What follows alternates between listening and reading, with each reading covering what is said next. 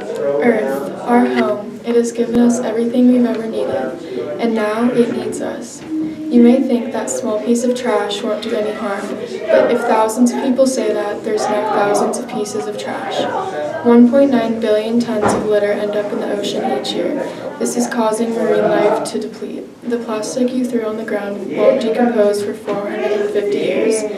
Animals may mistake your trash for food. 1 million seabirds and 100,000 marine animals die each year after ingesting litter. It would only take a few minutes, if that, to throw away your trash. Pick up others' trash. It is not yours, but it doesn't matter. Be part of the solution, not the pollution.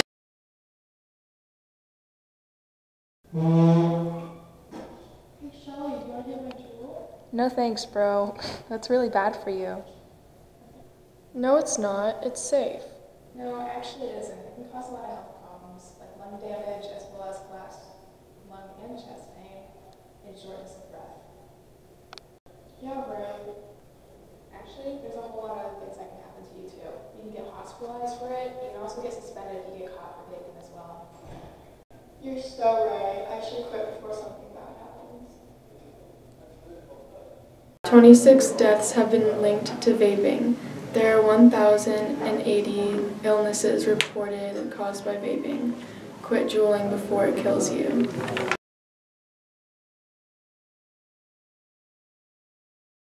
Do you have a friend who has been a little out of it, not taking much interest in their favorite activities, out of energy, acting distant and hopeless?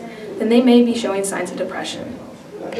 Other things you can do to let your friend know you are there for them is to reach out, help them with everyday tasks, invite them to events and activities, and so on. Make sure to keep in mind that you can't fix your friend's problems by yourself, so do not offer advice, but you can offer positive support to let your friend know that they matter to you.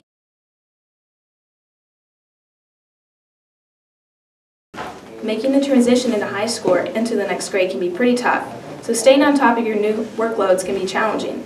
Here are some tips to make it work a little less daunting.